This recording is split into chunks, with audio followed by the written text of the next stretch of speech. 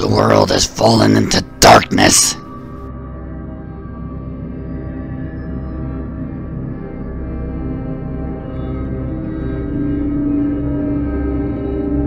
Misguided world leaders have now led us to the brink of world war. American troops fighting Russian troops.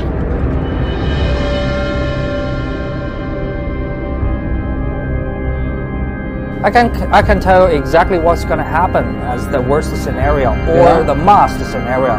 We're all going to die. All while the elites of society insist on mocking God to his mighty face. Why do you commit whoredoms and spend your strength with harlots? Evil forces that resist God. It's a nest of Antichrist demons. Amen. They are a satanic camp of sworn enemies to God that resisted him. Amen. They're true, they're so hypocritical. True. They really are, they think they're good. You are watching the Ezekiel Fungus Bible Prophecy Show. Greetings, beloved. Welcome to another episode of Ezekiel Fungus Bible Prophecy Show. I am your host, Bible teacher, Ezekiel Fungus, and this is the show where we read the Bible and we discover what it has to say about these end times which we are living in.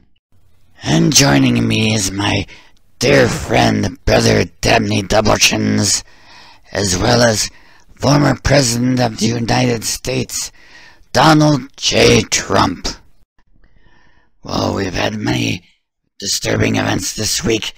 At the very prestigious Super Bowl, we saw a member of the Spice Girls conjuring up demons to try to get her favorite team to win.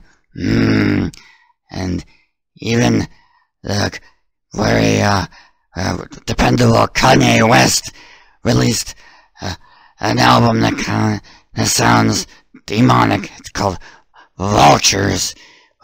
Why couldn't he put a Christian animal like ducks or chickens? But no, he has to pick vultures. I mean, what the heck's wrong with the music today that these kids are making? It's really weird, and all these satanic themes. I mean, I know Satan was the prince of the choir in heaven or some kind of jazz like that, but come on, man, this stuff is weird. Well, Ezekiel, if I may interrupt your nonsense for a moment, I did catch up with Kanye recently for a future episode of Pig on the Loose to try to get an interview, and, well, this is how it went.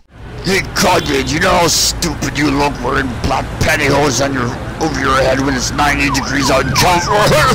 Wow, ow! Kill me, what are you doing? Ouch! Calling the police. Police! Being assaulted here. You got pigs? I have piglets. Exactly. So what do you do? Who do you work for? What do you I'm a journalist. All this bullshit? What's your language? I don't give a fuck. What's that got to do? What's that got to do? What's that got to say? Police, I've just been assaulted by Kanye West. And asking some dumbass shit like that? It wasn't dumb. I thought we were in Antarctica. What the? You got free will, or you work for the devil? Oh, I work for Lucifer. I knew there were lots of pigs in the fake news media, but this is getting ridiculous. Oh, look, President Dum Dum has finally decided to chime in. President Trump, let me just ask you point blank. We've heard Kanye speak of working for the devil. Do you believe today's rock music, outside of the Village People, of course, is satanic? Ezekiel, let me tell you, I love all of today's pop music stars. In fact, you might be surprised to know I loved Taylor Swift.